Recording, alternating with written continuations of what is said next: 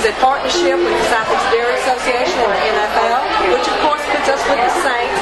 We're out promoting wellness among the schools, especially in Fleets Parish, to tell the kids that they need to stay active at least 60 minutes a day, to eat healthy, to include dairy every day, at least 3 servings a day because of their age, their bone building, and they need to make sure that they get their dairy every day.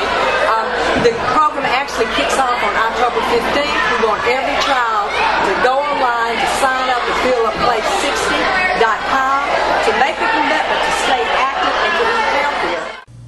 Students cheered Wednesday morning as they watched a former New Orleans Saints football player lead classmates through an obstacle course. Michael Lewis, a fan-favorite return specialist who played for the Saints from 2001 to 2006, visited Lockport Middle School as part of Fuel Up to Play 60. The kids today are not getting the exercise that they need.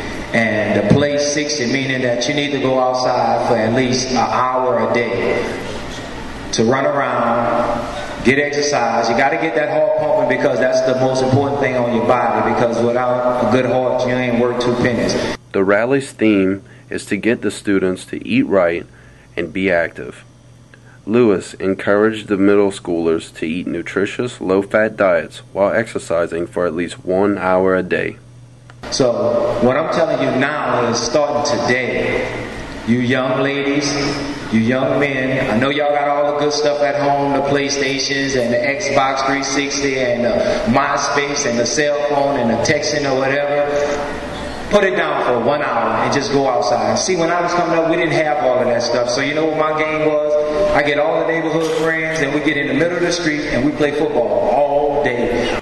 The program is a nationwide joint effort between the National Dairy Council and the National Football League. The assembly was held in the school's gym, where 5 students were chosen to participate in a multi-part obstacle course. The students jumped over pads, ran around cones, and threw the football at an inflatable Saints target.